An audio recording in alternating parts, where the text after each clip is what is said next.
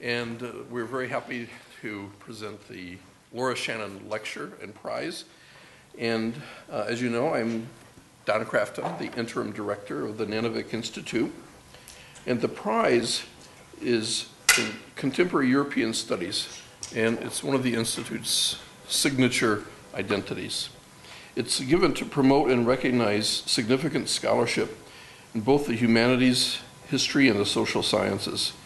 Not only does the prize serve to recognize scholarship, but it also, following the vision of Laura Shannon, brings those scholars to Notre Dame to interact with our faculty and our students.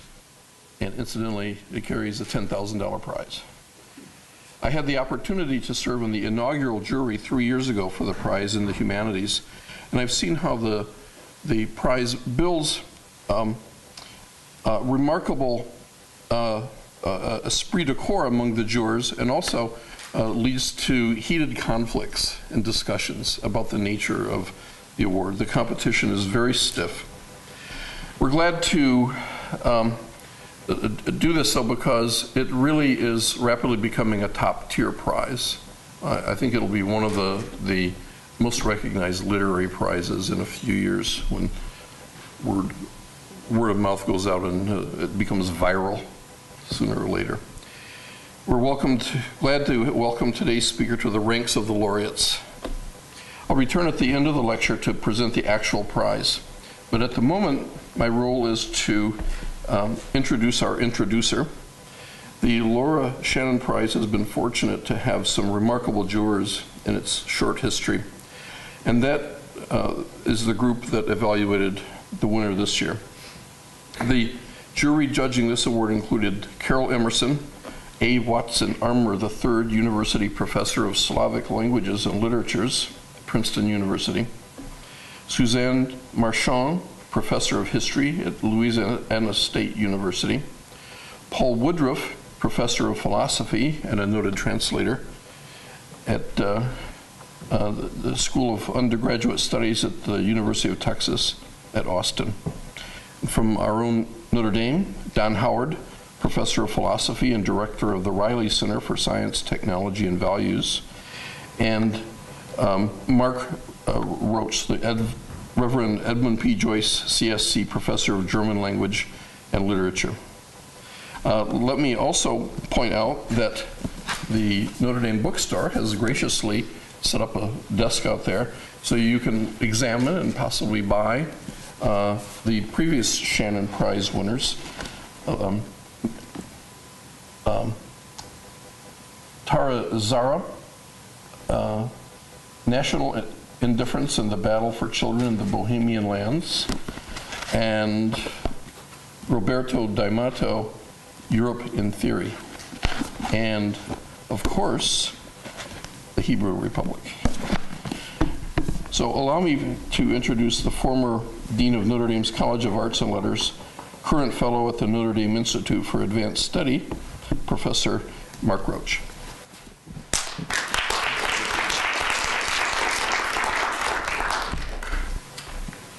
The audience gets nervous when someone is introducing the introducer. But with the prize, I think it is appropriate to say a few words about the book. It is my pleasure to introduce Eric Nelson, Professor of Government at Harvard and recipient of the Shannon Prize. Eric received his A.B. summa cum laude from Harvard University and his Ph.D. from the University of Cambridge. He's been awarded fellowships from the Guggenheim Foundation and the American Council of Learned Societies. He's also been a British Marshall Scholar, a Junior Fellow in the Harvard Society of Fellows, and a Fellow of Trinity College, Cambridge.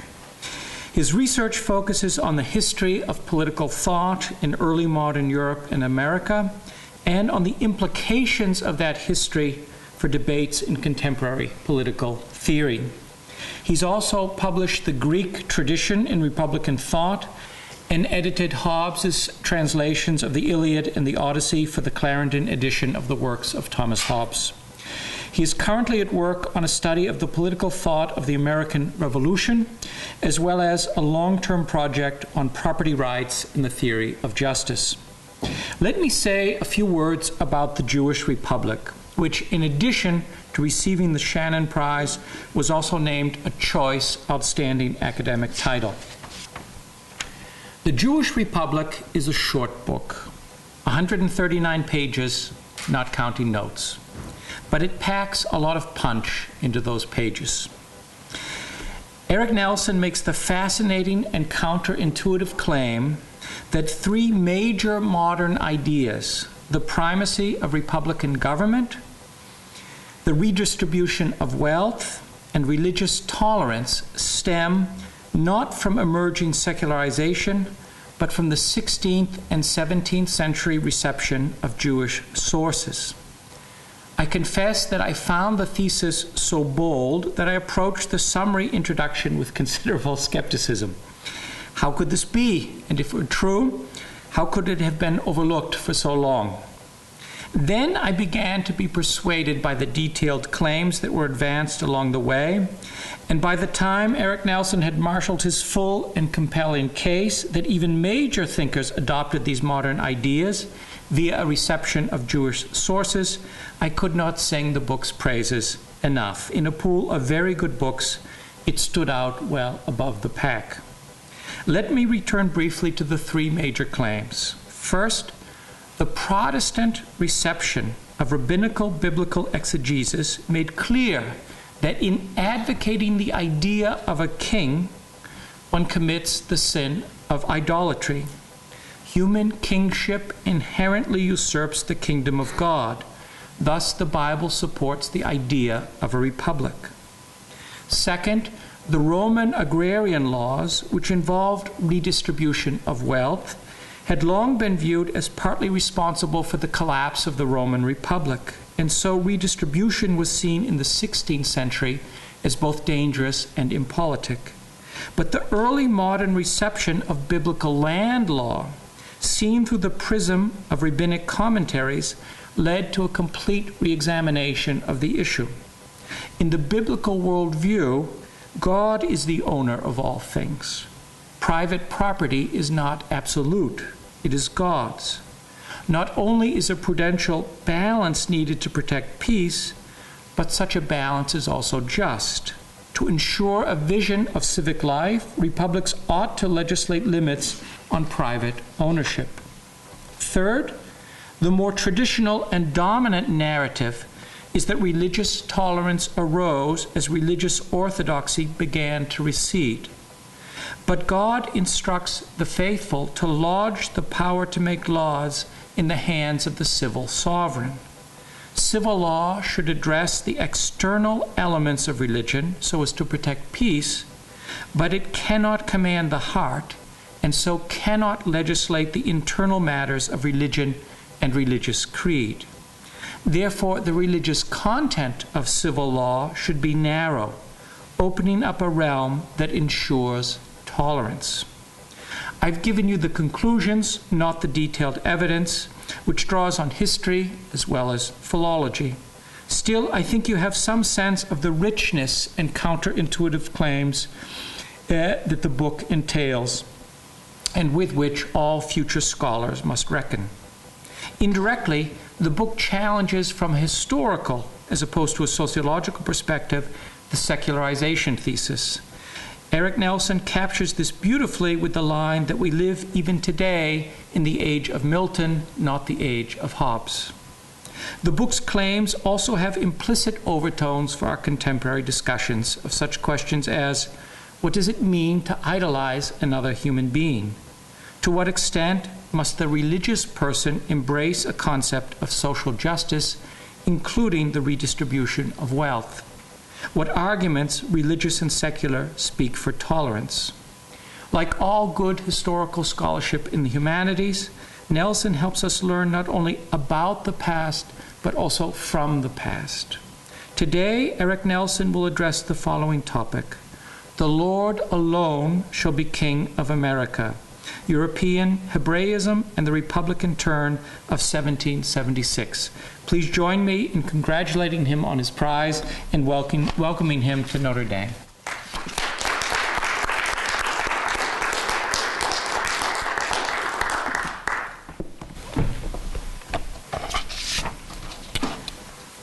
Well, thank you, first of all, for that incredibly kind introduction. It's a huge pleasure for me, as well as a great honor, to be here with you this evening and to accept the Shannon Prize for this year. I owe some thanks before I get going, the first and most important of which are to Mr. and Mrs. Shannon, who I know couldn't be here this evening, but whose support of scholarship in the humanities and social sciences at a moment in which such support is increasingly rare is truly beyond praise, and I'm very grateful for it. Personally, I'm extremely grateful to the Nanovic Institute for hosting me, and most spectacularly to Monica Cairo, who has been coordinating the details of this visit now for almost a year, I think, and has brought it off so far without a hitch. Most importantly, she somehow managed to snag me football tickets. So I'm incredibly grateful to her, and of course to you for having the very good manners to go unbeaten this year, so as to enhance my football weekend experience. So I'm very grateful and honored to be here. So many thanks. I begin tonight with the words of William Drayton of South Carolina. Writing in 1776, he declared that never were a people more wrapped up in a king than the Americans were in George III in the year 1763. This comment is justly famous, but it's also potentially misleading. George's personal popularity with his American subjects may indeed have reached its zenith in the early 1760s, but as a political and constitutional matter, leaders of the Patriot cause were in fact far more wrapped up in their king in 1774 and 75 at the end of the imperial crisis than they had been at the conclusion of the French and Indian War. Following the repeal of the Stamp Act, they had begun to theorize a radically reconfigured imperial constitution with a newly strengthened prerogative-wielding sovereign at its center. Their new political theory of empire had sought, in the words of Virginia's Thompson Mason, to re-establish the ancient independence of the crown and to restore the sovereign to that weight in the national councils which he ought to possess. Or, as an anonymous critic put it rather less flatteringly, to pay compliment to the king's personal power at the expense of his authority. The Patriot position thus embodied the sharpest possible break with the Whig tradition, as well as an outright assault on the ideological apparatus of the two parliamentarian revolutions of the English 17th century. Its proponents, as James Lovell of Massachusetts explained, regarded themselves as rebels against Parliament who adore the king. Their endeavor was, quite simply, to convince George III that, quote, the claim of the British Parliament over us is not only illegal in itself, but a downright usurpation of his prerogative as King of America. Royalism of this kind had not been seen or heard in Britain itself for 100 years. But that is a story for another night. Tonight, I want to talk instead about what happens next. For by the spring of 1776, a great rupture had occurred. Faced with what they regarded as George III's unaccountable silence in the face of increasingly punitive parliamentary legislation and his seeming indifference to their frantic and repeated petitions, as well as his own proclamation of August 75 declaring the colonies to be in a state of rebellion, British North Americans turned on their king with an unprecedented ferocity and began to pursue independence. The suddenness of this shift was widely remarked upon by contemporaries. David Ramsay, one of the Revolution's first historians, observed in 1789 that, quote, the change of the public mind of America regarding connection with Great Britain is without parallel. He reminded his readers that it was not until sometime in 1776 that the colonists began to contend that it was for their interest to be forever separated from Great Britain. Drayton himself anticipated Ramsay's analysis, marveling in 76 at the, quote, unexpected, wonderful, and rapid movements that had marked the final 6 months of the crisis, and recalling that as late as the previous summer, quote, even with the sword of the murderer at their breasts, the Americans thought only of new petitions to the king. It is well known there was not even an idea that the independence of America would be the work of this generation, for people yet had a confidence in the integrity of the British monarch. It was, Drayton insisted, even so late as the latter end of the last year before that confidence visibly declined, with the royal sword yet reeking with American blood, and the king still deaf to the prayers of the people for peace, liberty, and safety. Up until the very end, it was thought that the monarch, from motives of policy, if not from inclination, would heal our wounds and thereby prevent the separation. But Americans didn't simply turn against their own king, their own particular king, in the early months of 1776. In shockingly large numbers, they turned suddenly and definitively against kingship itself. Contemporaries were equally quick to underline the drama and unexpectedness of this parallel development, and they attributed it uniformly to the extraordinary influence of a single pamphlet published in January of 1776, Tom Paine's Common Sense. In April of that year, George Washington observed in a letter to Joseph Reed that, quote, "My countrymen, I know from their form of government and steady attachment heretofore to royalty, will come reluctantly into the idea of independency. But in letters which I have lately received from Virginia, I find common sense is working a powerful change there in the minds of many men. The Loyalist governor of New Jersey, William Franklin, son of Benjamin, likewise observed in a March 28th letter to Lord Jermyn that, quote, "The minds of a great number of people have been much changed in that respect," that is, concerning whether to adopt an independency, as he put it, "since the publication of a most inflammatory pamphlet in which this horrid measure is strongly and artfully recommended." Franklin accordingly enclosed a copy of Common Sense for Jermyn's perusal. Ramsay agreed with these early assessments, emphasizing one particular aspect of Paine's performance in order to account for its transformative impact on the colonial debate. This is how he put it. With the view of operating on the sentiments of a religious people, Scripture was pressed into his service, that is, into Paine's, and the powers and even the name of a king was rendered odious in the eyes of numerous colonists who had read and studied the history of the Jews, as recorded in the Old Testament.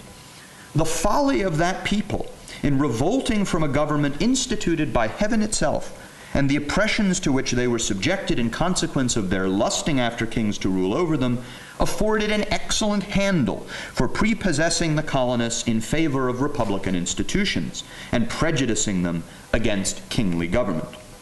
So Paine, on Ramsay's account, had provoked an unprecedented wave of anti-monarchism throughout British America by pressing Scripture into his service and convincing a religious people conversant with the history of the Jews that God regarded the institution of kingship as sinful and illicit. Interestingly, Ramsay was not remotely alone in offering this diagnosis, nor was his judgment simply a matter of hindsight. In an extraordinary letter dated April 26th of 76, which I managed to unearth thanks entirely to a tip from the great Jack Rakove, the Virginia planter and jurist Richard Parker reported to his close friend Richard Henry Lee on the character of the newspaper debate that had been sparked by the release of Paine's pamphlet. "I observe," he wrote, "the Pennsylvania papers are filled with the controversy about independence and think the writers have rather left the question. What matters it to us at present whether monarchy is reprobated by the Almighty or not?" In other words, while the controversy may have begun as a debate about the expediency or inexpediency of independence, in his words, that is, about whether George III had in fact irreparably forfeited the allegiance of his American subjects, it had quickly turned into a scriptural debate over the theological permissibility of monarchy itself. As Parker went on to explain, Paine had written extensively about, quote, monarchical government as established amongst the Jews, and had argued that God was displeased with their demanding a king and was determined that they should suffer for this crime. The Massachusetts minister, Peter Whitney, discussing that incomparable pamphlet called Common Sense in 76, reflected that, quote, new truths are often struck out by the collision of parties in the eagerness of controversy, which otherwise would have lain hid. The divine disapprobation of a form of government by kings I take to be one of this sort of truths. Paine's earliest critics agreed fully with these assessments. The author of an anonymous reply to Common Sense, published in Dublin in 76, blisteringly described how Paine ransacks the scriptures for texts against kingly government, and with a faculty of perverting sacred truths to the worst of purposes peculiar to gentlemen of his disposition, quotes the example of the Jews. This critic revealingly chose a line of Shakespeare for his pamphlet's epigraph. The devil can cite scripture for his purpose. But unlike Whitney, several of Paine's opponents recognized that the scriptural argument against monarchy featured in Common Sense was not, in fact, new. In deploying it, they observed, Paine was reopening a long-dormant 17th century debate.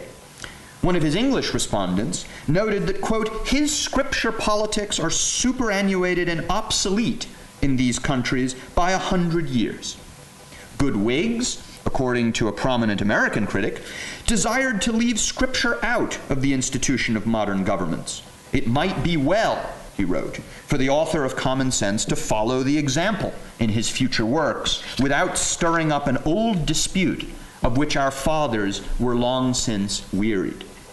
This old dispute concerning the divine acceptability of monarchy, the author continued, had animated the likes of Hugo Grotius and Algernon Sidney. It had concerned the proper interpretation of a crucial biblical text, Deuteronomy 17, and had sent 17th century theorists in search of, quote, how the Jews commonly understood this chapter. A third critic likewise insisted on the 17th century provenance of Paine's argument, dating it to that period, as he wrote, to which the soul of our author yearns, the death of Charles I. England groaned under the most cruel tyranny of a government truly military, neither existing by law or the choice of the people, but erected by those who, in the name of the Lord, committed crimes till then unheard of. We have from English history, the author explained, sufficient proof that saints of his disposition, though more eager to grasp at power than any other set of men, have 1,000 times recited the same texts by which he attempts to level all distinctions. Cromwell, the father of them, knew their aversion so well to the name of king that he would never assume it, though he exercised a power despotic as the Persian Sophie. But the precise genealogy of Paine's argument in Common Sense comes to us, in fact, from the man himself. Late in life, John Adams recalled a conversation that he had with Paine about his pamphlet in 1776. I told him further, he writes, that his reasoning from the Old Testament was ridiculous, and I could hardly think him sincere. At this he laughed and said he had taken his ideas in that part from Milton, and then expressed a contempt of the Old Testament, and indeed of the Bible at large, which surprised me.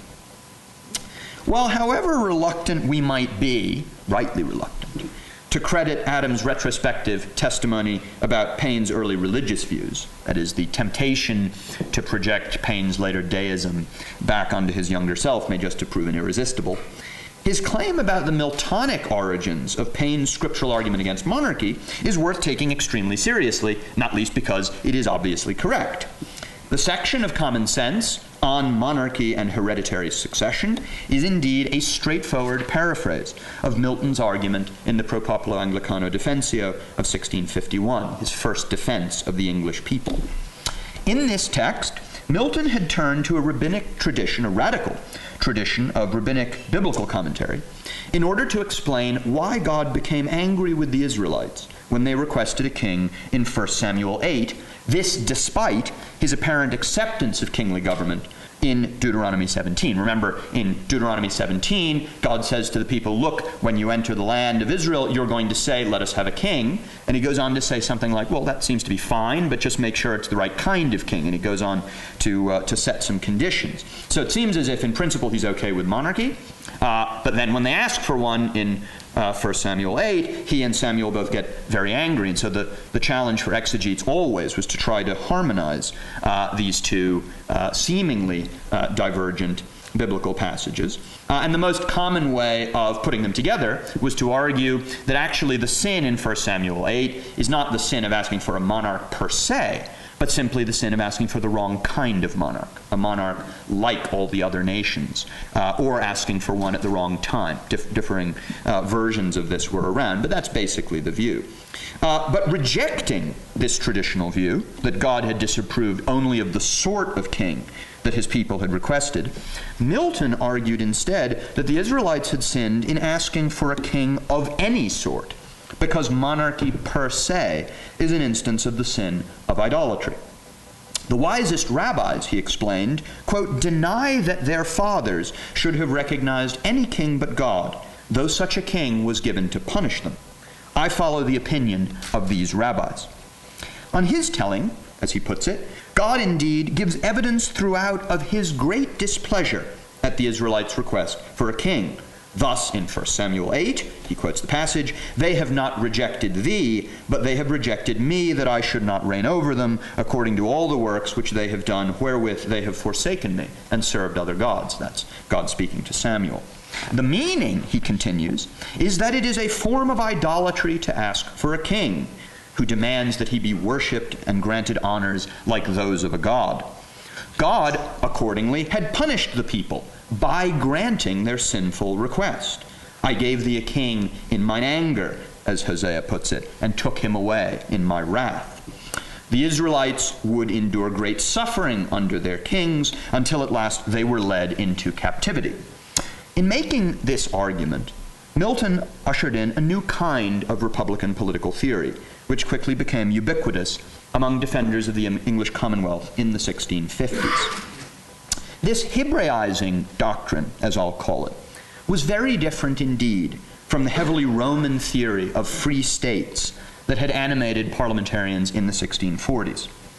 For neo-Roman theorists, the great worry was discretionary power. A free man, they argued, must be sui juris, governed by his own right, or according to his own right. He must not be dependent on the will of another, which these writers took to mean, based on a freestanding set of claims about the theory of representation, that he must be governed only by laws made by a popular assembly, and not by the arbitrary will, as they put it, of a single person. On this account, kingship is certainly not a necessary institution, and indeed, neo-Roman defenses of republican government were quite common throughout the early modern period.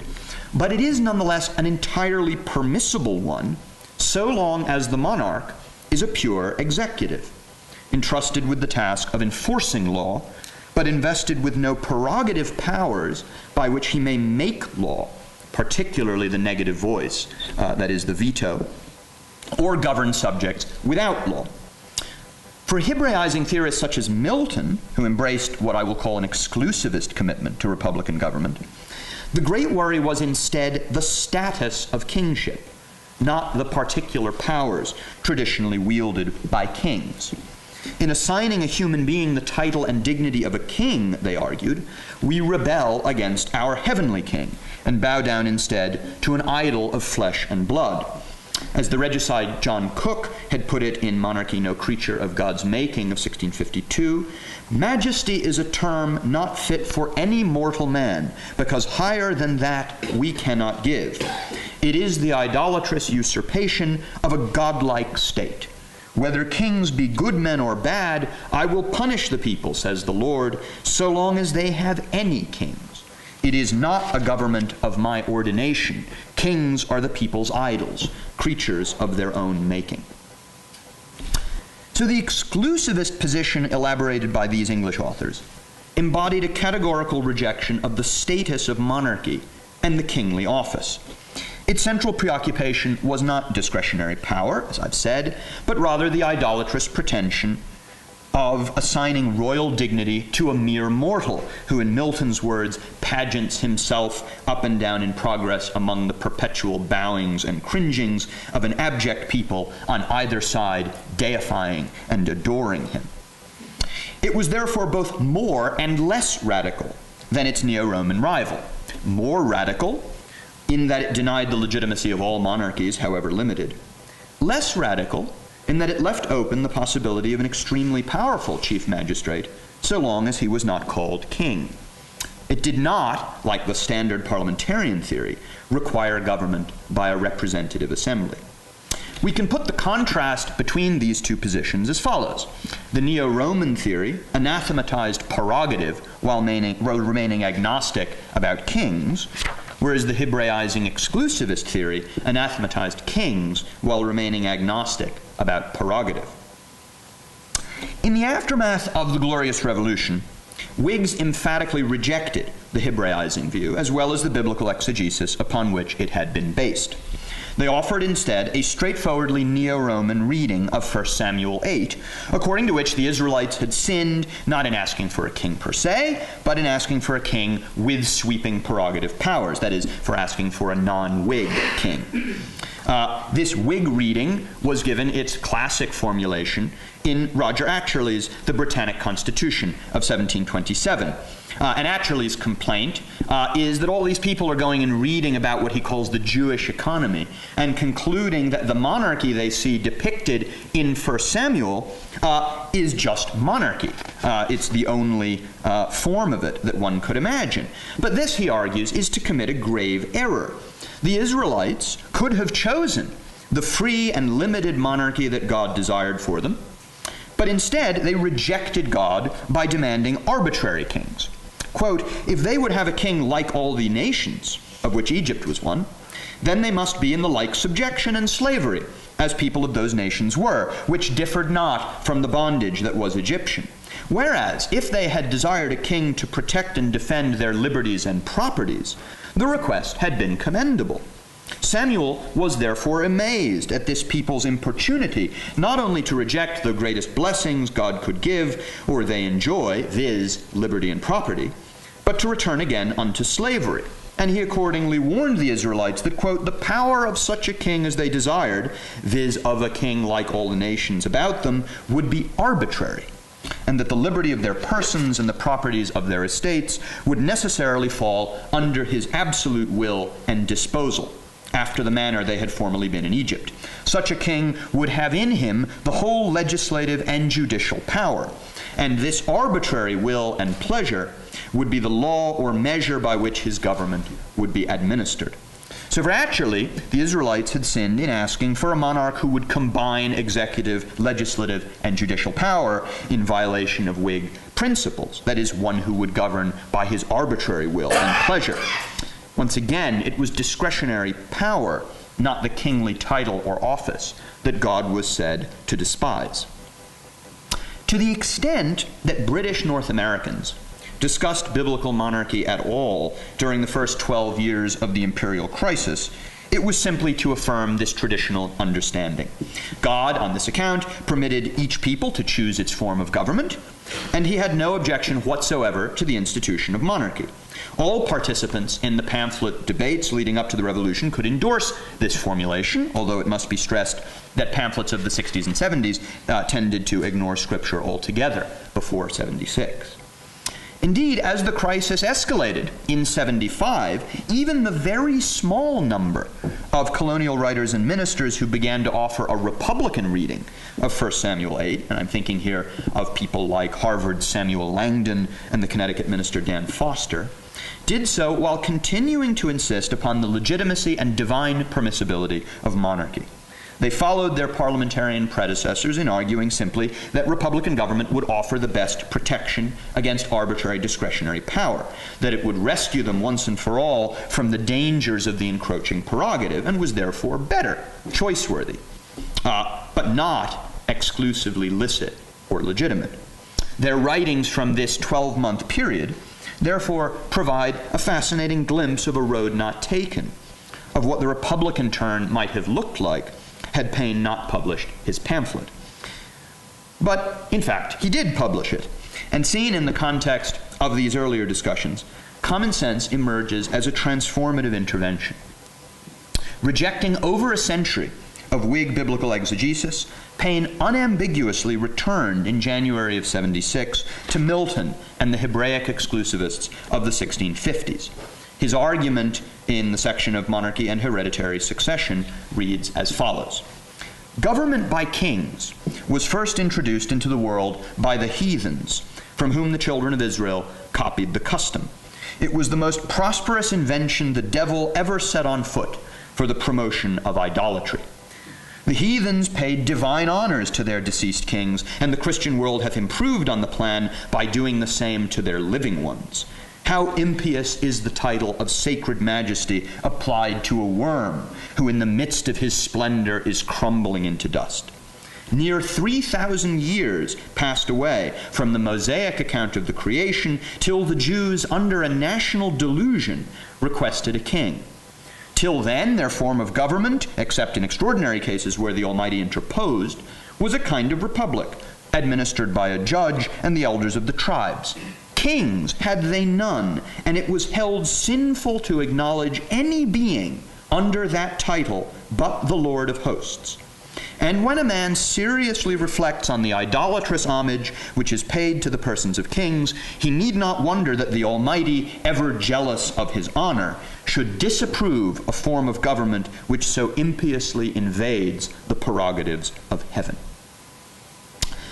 For Paine, as for Milton before him, the Israelites had sinned in asking for a king per se. As he puts it, monarchy is ranked in Scripture as one of the sins of the Jews, for which a curse in reserve is denounced against them.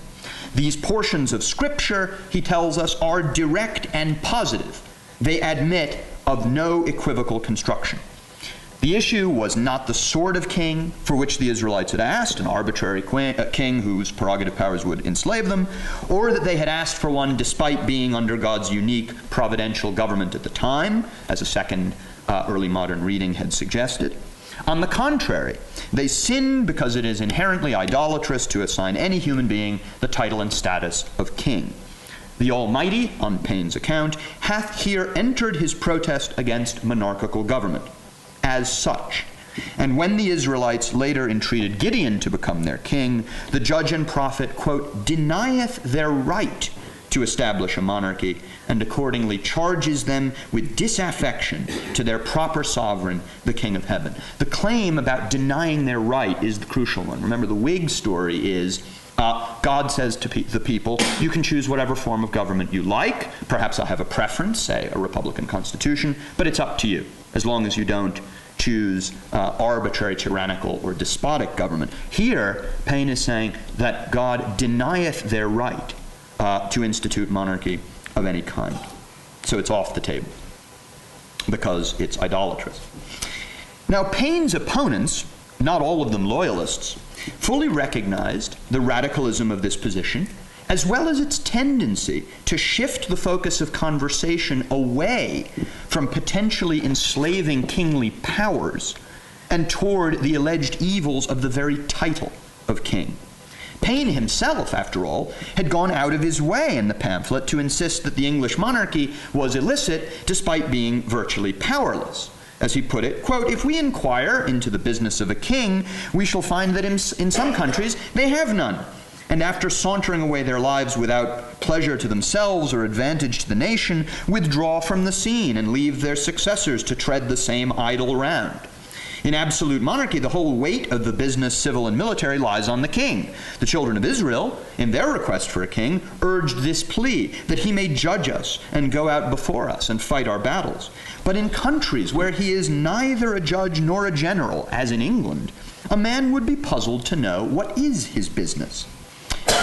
Indeed, the anonymous author of the Dublin pamphlet that I mentioned zeroes in on precisely this issue in his response.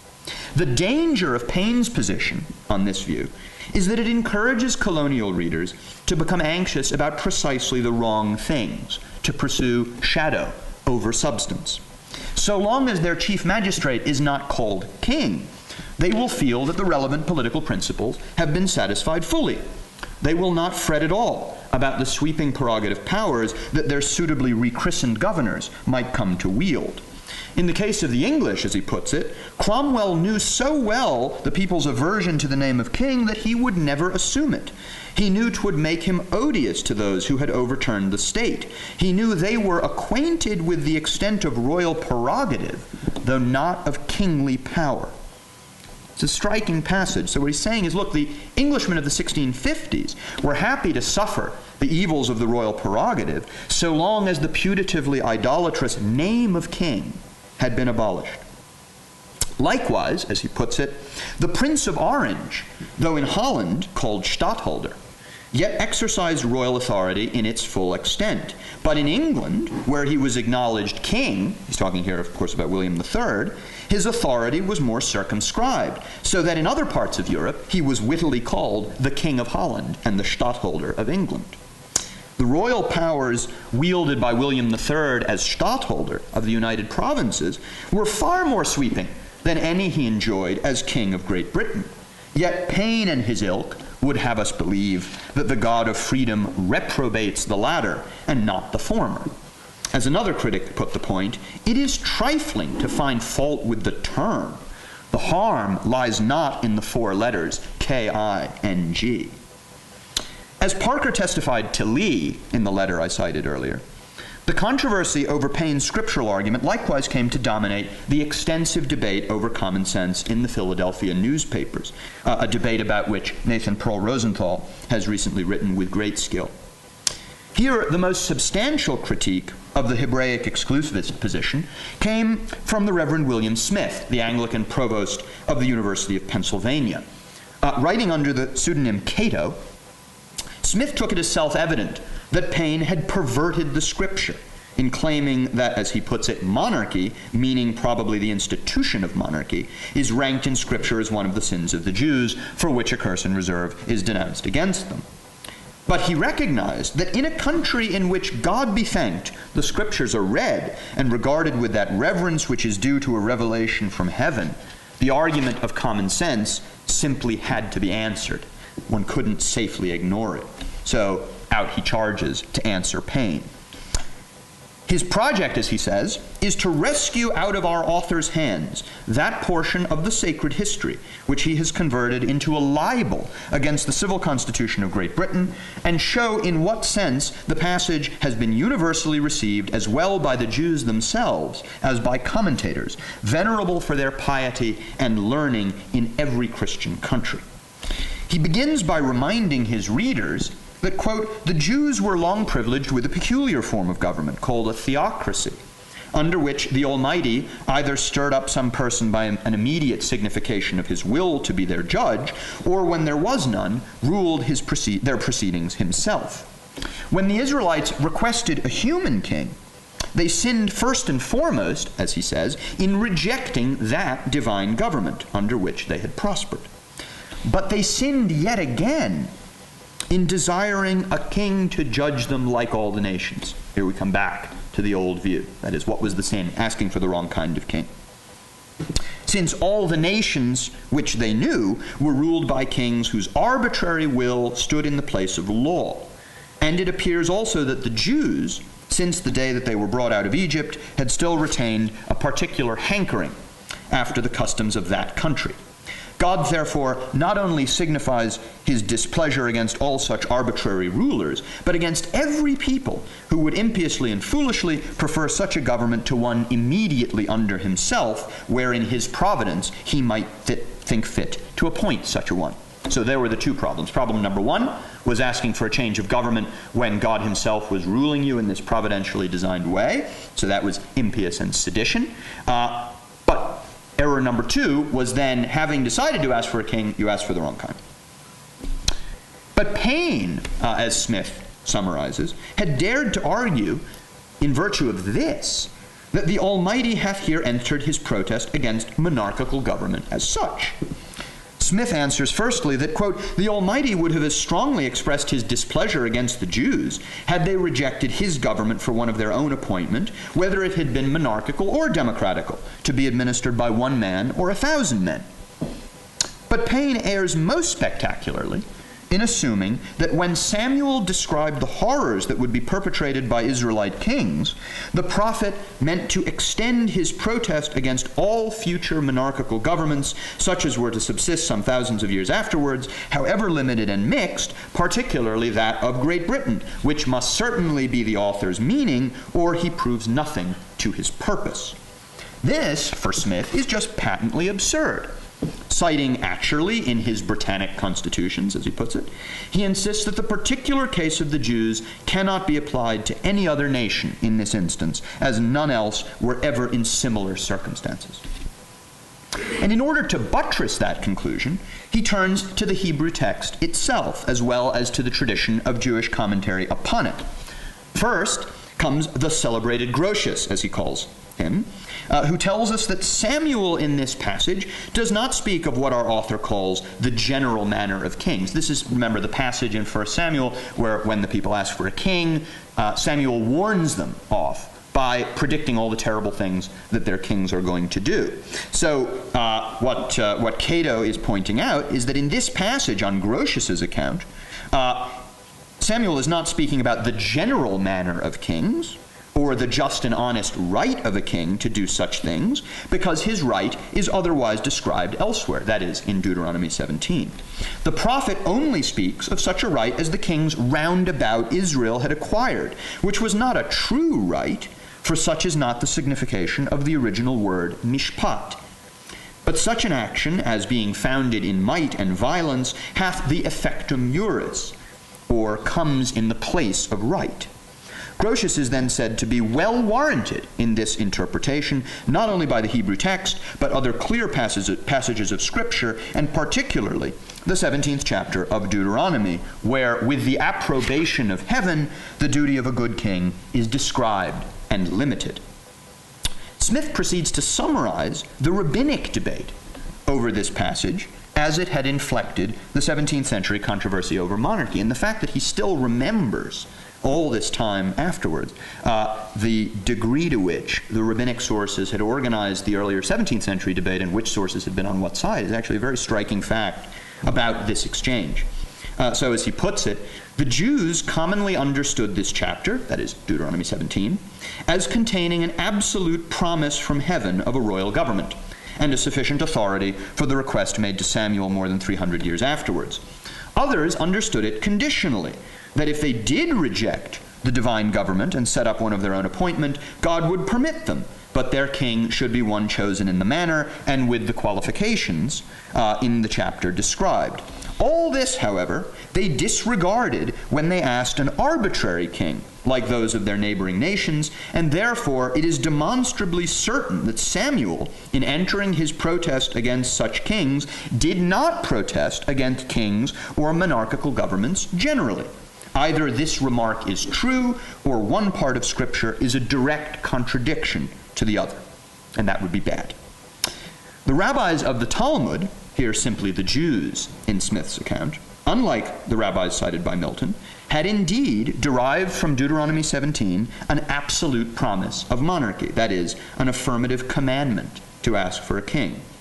Others, on Smith's account, had construed the text to embody a permission to establish a virtuous and lawful monarchy. Both readings converge in insisting that the Israelites sinned only in asking for the wrong sort of king. Smith conveniently neglects to mention that another group of rabbis, along with their early modern expositors, had taken precisely Paine's view of the matter, or rather he had taken theirs. These are the ones cited by Milton. For Smith, as for the rest of Paine's critics in 76, the Hebraizing argument of common sense was most dangerous because it allowed tyrannical wolves to masquerade as republican sheep. The popular leaders who overturned the monarchy in the last age, he reminds his readers, were not themselves friends to republics. They only made use of the name to procure the favor of the people, and whenever by such means they had mounted to the proper height, each of them in his turn began to kick the people from him as a ladder then useless. Once again, the embodiment of this danger is Oliver Cromwell. Cromwell, as Smith puts it, exercised the power of a king and of the most absolute king under the specious name of a protector. The instrument of republican government, which he had at first extolled as the most perfect work of human invention, he began, as soon as he thought his authority sufficiently established, to represent as a rotten plank upon which no man could trust himself without sinking. He had his eyes fixed upon the crown, but when he procured an offer of it from a packed parliament, his courage failed him. He had outwitted himself by his own hypocrisy, and in his way to power had thrown such an odium upon the name of the king that his own family, apprehensive he would be murdered at the moment the diadem should touch his brow, persuaded him to decline that honor. The Miltonic argument, revived by Paine, threatened to make a fetish out of the name of king on this account, delivering the colonists instead into the arbitrary power of a non-monarchical tyrant. True republics, on this view, are defined by the absence of discretionary power in any single person, not by the lack of an allegedly idolatrous title. Now, none of these critics succeeded in blunting the impact of Paine's pamphlet. It had sold over 100,000 copies by April of '76, making it, without question, the most frequently printed pamphlet of the Revolutionary era. And the crucial section of monarchy and hereditary succession was reprinted or excerpted in a host of newspapers throughout the colonies, and as we have seen, it was also substantially reproduced in each of the many critical responses to Paine, which in turn themselves enjoyed a wide readership. The literary remains of the year amply confirm David Ramsay's recollection that thanks to common sense, quote, the name of a king was rendered odious to a vast number of Americans. Writing in April to Lee in the letter I mentioned, Lee was described by Landon Carter as a prodigious admirer, if not partly a writer, in the pamphlet Common Sense. Parker offered a detailed commentary on the exchange between Cato and Paine. "If you will give me leave," he began, "I will show you my sentiments of monarchical government as established amongst the Jews. The heathen nations surrounding them had paid divine honors to their kings," just quoting Paine, "and the Lord, being a jealous God, took every means to prevent them from falling into the same error. Yet he was rebuffed, and the subsequent depredations of the Israelite kings provide evidence of his great anger. Can it be thought the Almighty would have been so unmerciful to his people if it had not been to show them the impropriety of having a king, for whose trespasses they were to suffer? After all, God has expressly declared to them long before they asked a king that they would do it, and that he would punish them with the kings they should set over them. Hosea in the 13th chapter says, I gave thee a king in mine anger, and took him away in my wrath. In short, God was displeased with their demanding a king, and was determined that they should suffer for this crime. To be sure, as Parker adds, Cato thinks he has defeated common sense by producing a few texts of Scripture to show God was no enemy to monarchical government, but rather approved of it. But Parker answers, taking Paine's side, that, quote, God has expressly declared his displeasure with the Jews for asking a king, but he knew long before they did demand one that they would do it, and what sort they should choose, and he declares how he ought to conduct himself, and by which conduct he should obtain his favor. It is a pity, Parker concludes, that Cato hath not the candor to compare the Scripture, a crime he accuses common sense of. A host of writers from throughout the colonies echoed Parker's sentiments over the next 6 months. Peter Whitney of Massachusetts, whom we've already met, argued in a sermon preached on September 12th that when the people of Israel foolishly and impiously asked God to give them a king, Samuel begged them to reconsider. Yet they, notwithstanding, persisted in their demand, and God gave them a king, but in his anger, and as a great scourge and curse to them. Whitney's verdict on this episode is once again an extended paraphrase of Paine, interspersed with direct quotations from the pamphlet that I won't read out here, because you've already heard them. The Most High over all the earth, Whitney concludes, gave kings at first to the Jews as he sends war, in anger, and as a judgment, and it may be affirmed that upon the whole they have been a scourge to the inhabitants of the earth ever since. Whitney's view was endorsed the following month in the Instruction to Delegates, published by the Committee for Charlotte County, Virginia. Having renounced their allegiance to George III, the citizens of the county were now committed, quote, to taking the God of heaven to be our king. A sermon preached in Boston by Benjamin Hitchborn took the same line. Quote, I am inclined to think that the great founder of societies has caused the curse of infatuating ambition and relentless cruelty to be entailed on those whose vanity may lead them to assume his prerogative among any of his people as they are cantoned about in the world, and to prevent mankind from paying that adoration and respect to the most dignified mortal, which is due only to infinite goodness and wisdom in the direction of almighty power, and therefore that he alone is fit to be a monarch. Nor did the passing of the years diminish Paine's grip on the political imagination of British Americans. In 78, the poet Philip Freneau echoed common sense in verse this way. To recommend what monarchies have done, they bring for witness David and his son, and hence our plain republics they despise. But mark how oft, to gratify their pride, the people suffered and the people died. Though one was wise and one Goliath slew, kings are the choicest curse that man e'er knew. Well, it isn't Milton, but there you are. John Murray of Newburyport returned to this theme finally in his sermon celebrating the Peace of Paris and the birth of the new United States in 1784. Now hail thy deliverer God, he exhorts his audience. Worship without fear of man. This day invite him to the crown of America. Proclaim him king of the land. Such a coronation, he goes on to explain, has been made possible by the great virtue of Americans and their leaders. In the Hebrew Republic of old, as he tells the story, following Paine, Gideon was invited to become king, but he recognized that, quote, the reins of kingly authority become no hands other than those of the all-perfect sovereign of the universe. Only God is fit to sit monarch on a throne. Before him only every knee should bow. At his feet should sceptered mortals cast their crowns. There should they lay them down, to resume and wear them no more forever. And he who refuses this rightful homage to the only supreme deserves to be treated as a tyrant among men and a rebel against God. Why should Americans expect any less of their own greatest general than the Israelites were allowed to expect from Gideon? As Murray puts it, are we not too the children of Israel, a professing covenant people in a land peculiarly privileged with gospel light? Indeed we are. And though Washington was never offered a crown because for Americans, quote, the idea of a human monarchy is too absurd in itself, if he had been, he surely would have replied in ringing tones that the Lord alone shall be king of America. The uniformly rapturous reception of common sense in the 1780s should not cause us to lose sight of the fierce debate that it provoked in the late 1770s. Paine's argument, as we've seen, was by no means greeted with universal acclaim. Loyalists fiercely resisted his conclusions, and even many patriots found his reasoning deeply uncongenial, most particularly the scriptural argument against monarchy.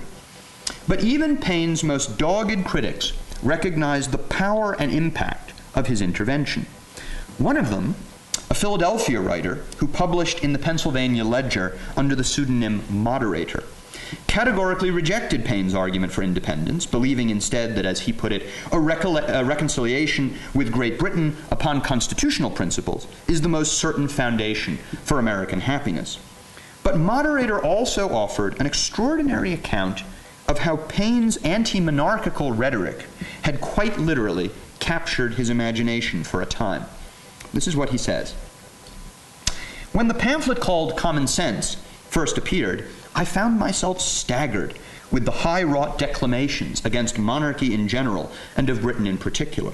I viewed the royal brute with an indignant frown and began to new-mold my monarchical sentiments into those of a commonwealth, whose virtue should reign triumphant and vice be expelled from the land.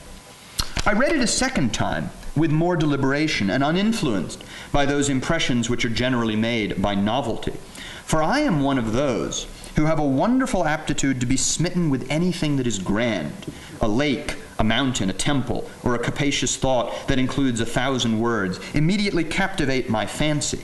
It instantly gets upon the wing, ranges with delight through the extensive scene, and forgets for a moment the real objects about me. Such had been my situation of mind when I surrendered the reins of my imagination to the guidance of the ingenious author of Common Sense. We soared aloft into the wilds of fancy, the dull-beaten tracks of monarchy we left far behind us, and found a republic amidst the stars. And though the sun might seem to admiring mortals below the grand monarch of the heavenly bodies, yet we found other suns and other worlds innumerable, who might only be considered as presidents, not monarchs, of the vast system.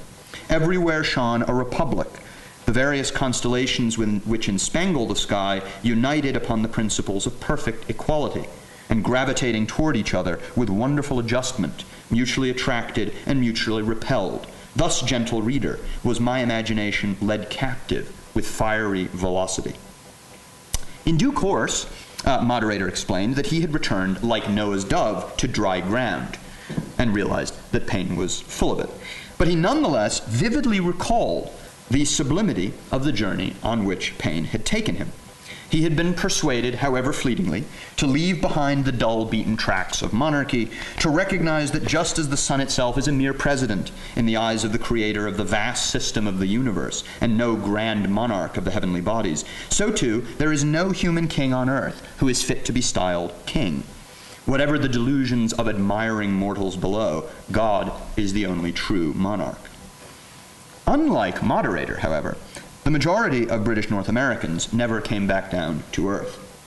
They thoroughly absorbed Paine's Hebraising exclusivist argument against kingship, rendering it virtually unthinkable that an American monarchy would be established at the conclusion of the Revolutionary War.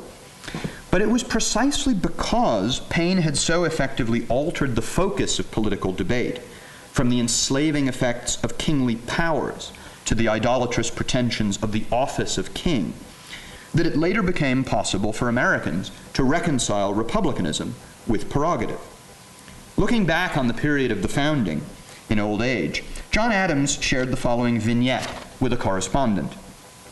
The Prince of Orange, William V, in a conversation with which he honored me in 1788, was pleased to say that he had read our new Constitution, and he added, "Monsieur, vous allez avoir un roi sous le titre du président," which may be translated, "Sir, you have given yourselves a king under the title of president." Turgot, Rochefoucauld, and Condorcet, Brissot, and Robespierre were all offended that we had given too much éclat to our governors and presidents. It is true, and I rejoice in it, that our presidents, limited as they are, have more power, that is, more executive power, than the stadtholders, the doges, the podestats, or the archons, or the kings of Lacedaemon or of Poland. Indeed, Adams had observed as early as 1789 that, quote, "I know of no first magistrate in any republican government excepting England who possesses a constitutional dignity, authority, and power comparable to his," that is, the president's. "His prerogatives and dignities are so transcendent that they must naturally and necessarily excite in the nation all the jealousy, envy, fears, apprehension, and apposition that are so constantly observed in England against the crown." Once the title of king had been abolished in accordance with the demands of Scripture, Americans were eventually able to make their peace with kingly power. "Let us now consider what our Constitution is," Adams wrote, "and see whether any name can with propriety be given it than that of a monarchical republic, or, if you will, a limited monarchy." Montesquieu had famously characterized England as a republic disguised under the form of a monarchy. Thanks in large part to the Hebraising turn initiated by Paine, the new United States would become the reverse. Thank you.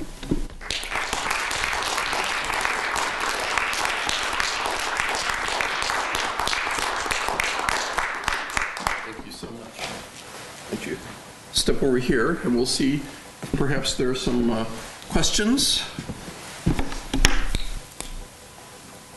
Yes. I'm a French historian, so my American history is shaky on details. But how does your research fit in with the standard story that George Washington was actually offered a throne? Is that a myth that is to be dismissed on the basis of your research, or or was that an actual possibility? And if so, to what extent did the material that you discussed enter into that debate? Yeah, it's a very good question. I mean, the point about the offer to Washington, remains a sort of controversial point among historians, and and it was controversial at the time. There was a great deal of rumor at the time. So a number of people who were anti-federalists. The term is not particularly helpful, but in this context, opponents of the Constitution. A number circulated, quite frantic rumors that actually the convention in Philadelphia was dominated by monarchists who were attempting to engineer a return of hereditary monarchy, and that this might be offered to Washington. There were various people who wrote to Washington to hint that he should consider taking up a crown. It was never formally offered, but certainly it was in the air as a possibility and as something that people feared, although never really, let's say, a live possibility, I think is the consensus. But there isn't all that much that's been written recently on this. So this was a major subject in the 19-teens, 20s, in which excellent scholars wrote about the sort of legs of monarchical tendencies in the early republic. The most recent contribution of the kind is a piece by Gordon Wood in which he talks about the sort of pageantry that arose around the presidency that had this very fraught interaction with monarchical traditions, obviously things like State of the Union addresses and so on.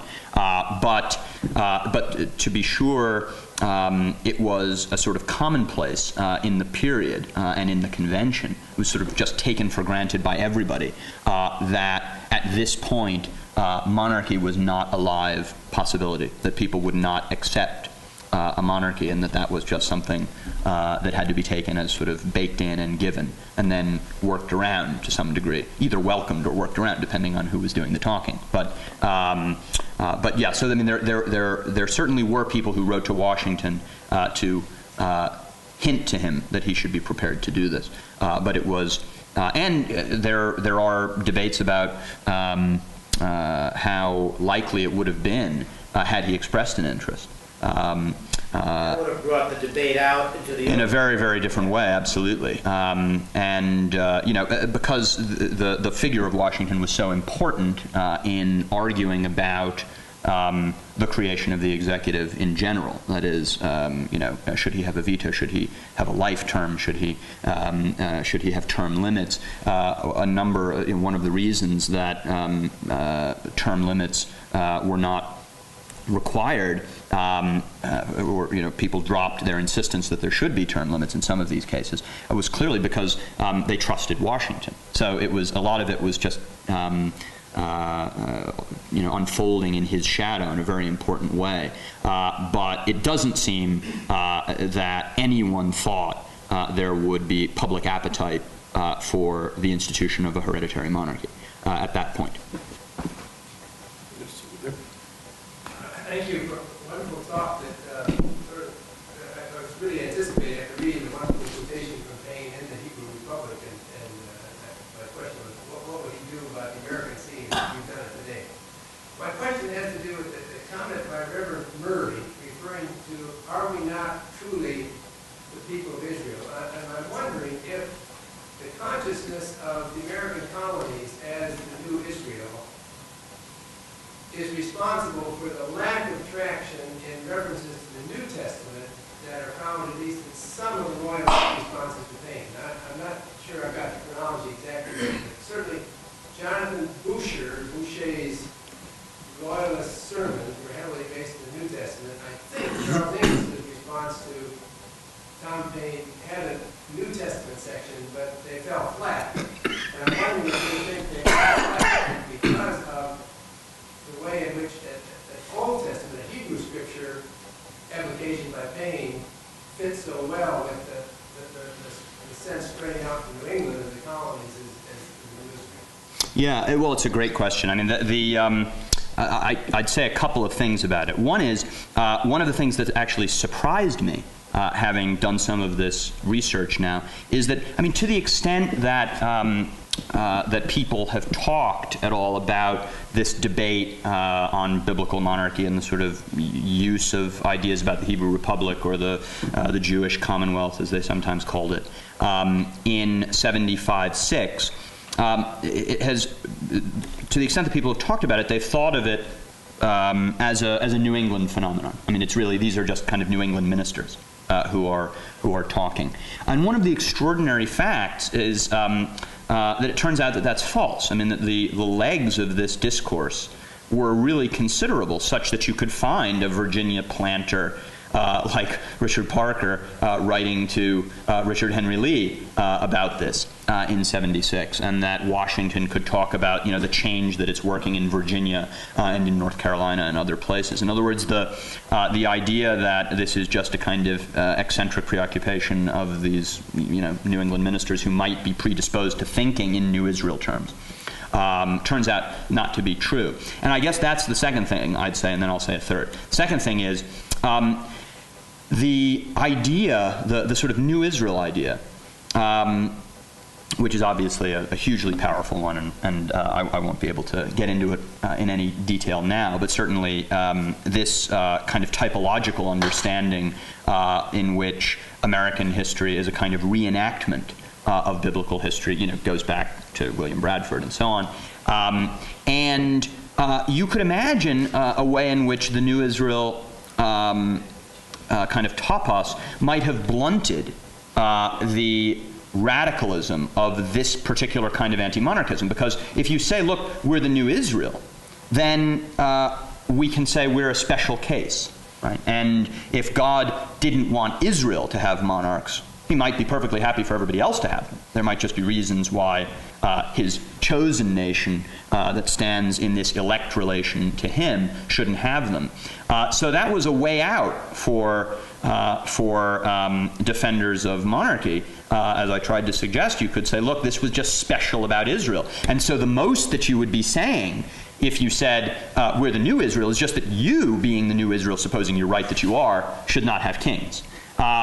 But, you know, it's striking that they don't do that. That is, although he talks about the New Israel, the argument is general.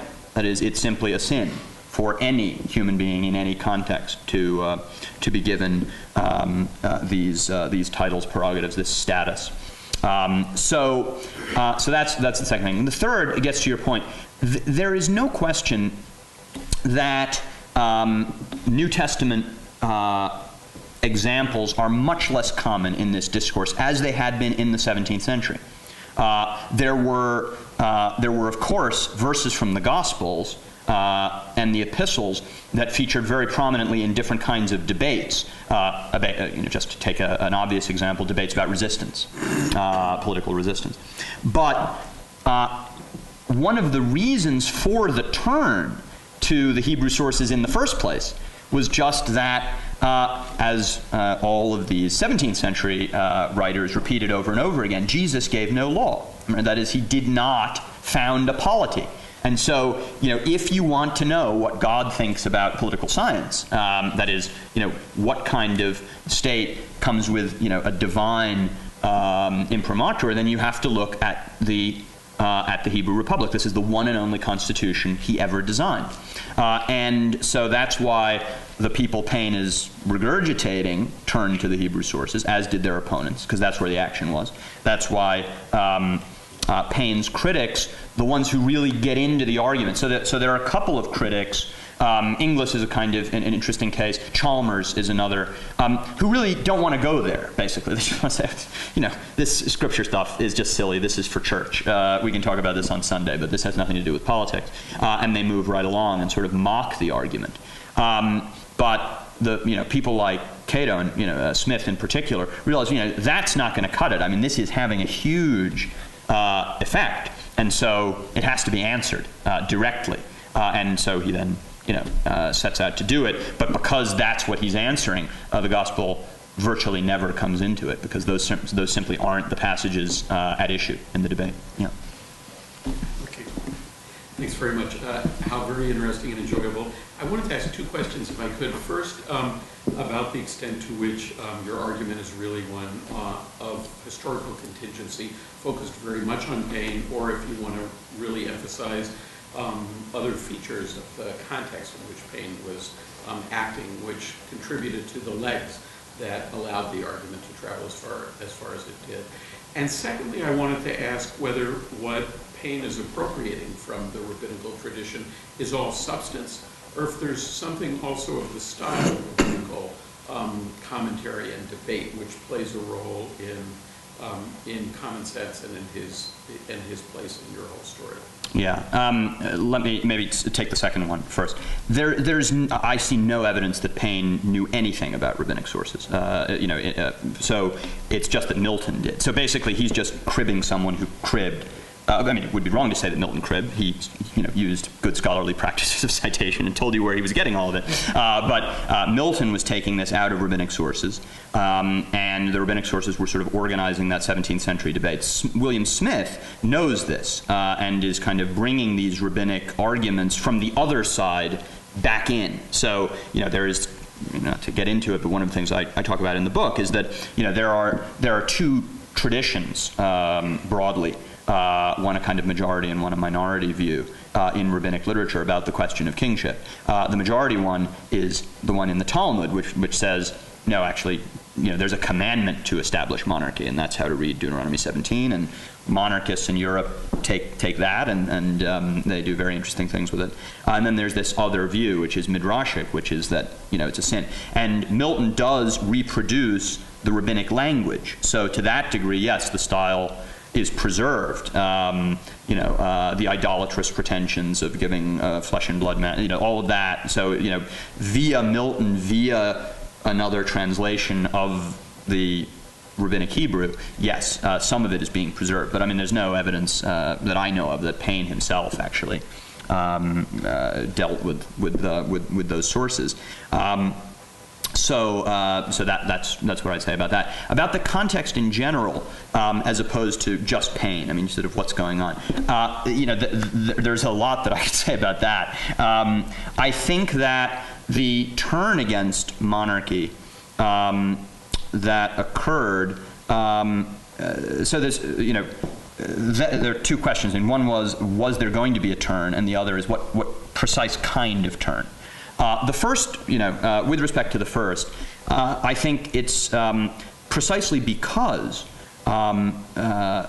colonial writers, theorists, and so on had put so much stock in their conception of the king and his role, and had inflated it in their minds beyond anything that actually existed in reality. That is, they're insisting all the way through, through to the Declaration of Independence, where the charge appears in the list of indictments, in the list of charges against George III, that the king should simply veto the offending parliamentary bill. He should have vetoed the Stamp Act. He should have refused to give his assent to the intolerable acts and so on. And of course, in England, a British monarch hadn't vetoed a parliamentary bill for 80 years. And actually, the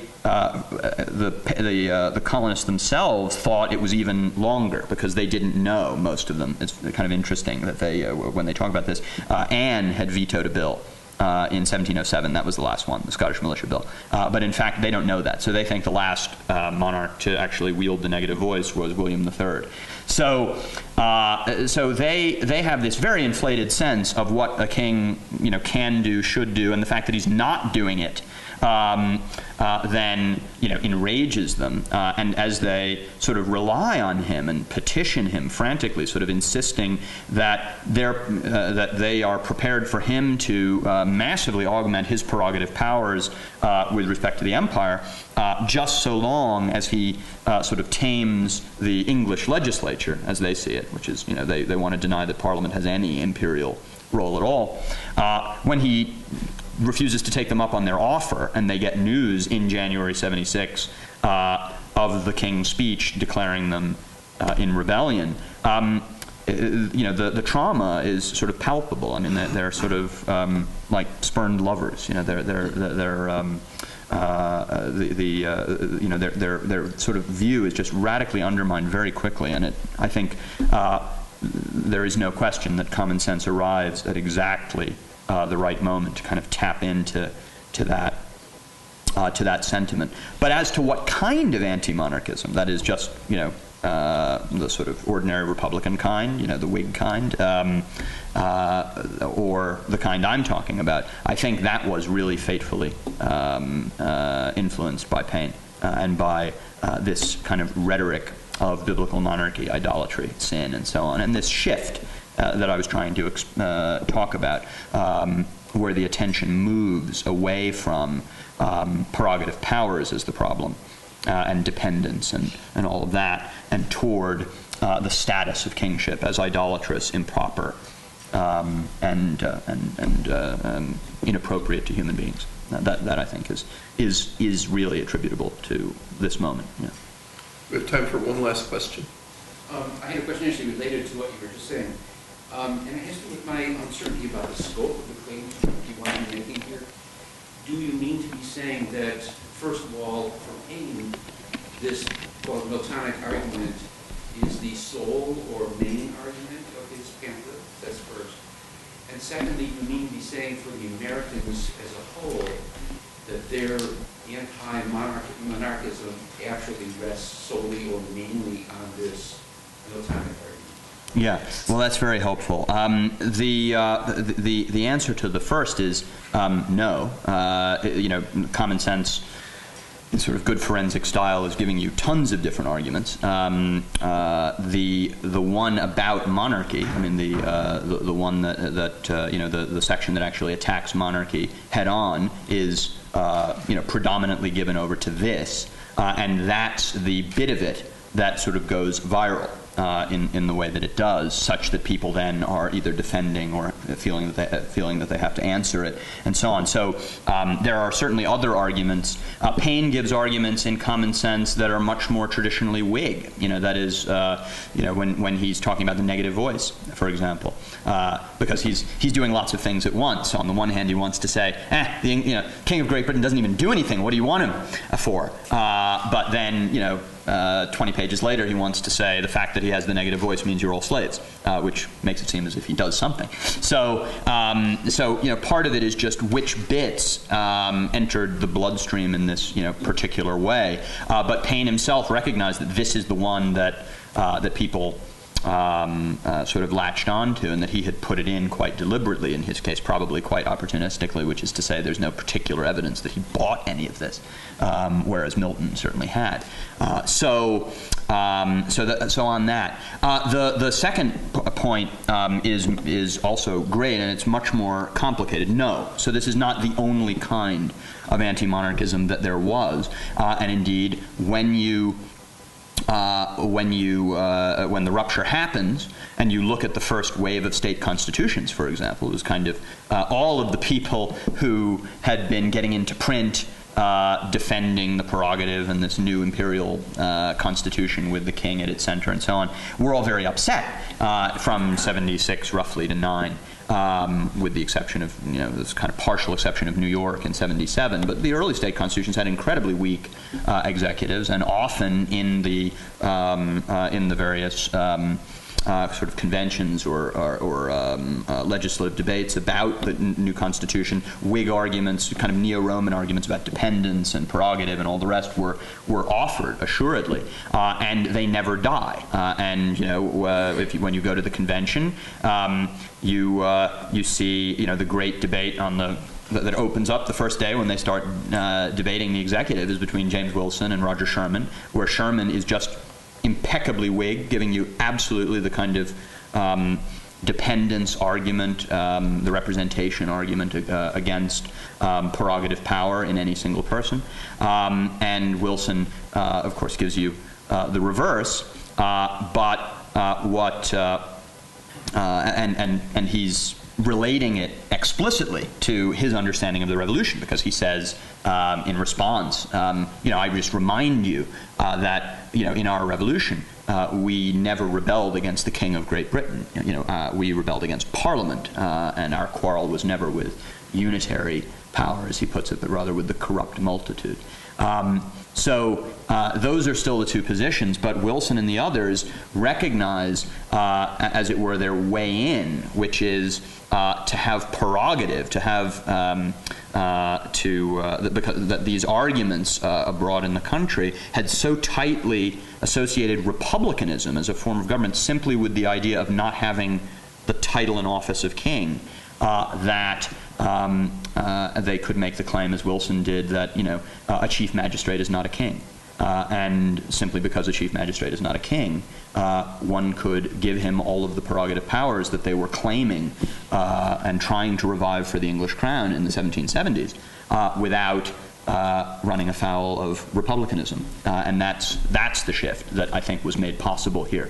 By this coming apart for the first time in the Republican tradition. I mean, because of course in the early modern Republican tradition, the great bête noire is Augustus, who exactly does, who becomes princeps but not king, and no Republican thought that there was such a thing as the Roman Republic after that moment, right? So they would have. They didn't, attach this significance to titles, status, rank, and so on. They were talking about prerogative and its extent. This makes possible a very, very different view about what's essentially Republican and what the proper political principles exclude and then what they allow. So it's a way of bringing prerogative into harmony with some idea of what it means to be a republic for the first time. Well, thank you so much again. Thank you for bringing these texts and these events to life for us, and I think that shows symptomatically about how the book works and why it was heads above others in the competition. So it's my great pleasure to present to you the 2012 Laura Shannon Prize. Thank you very much.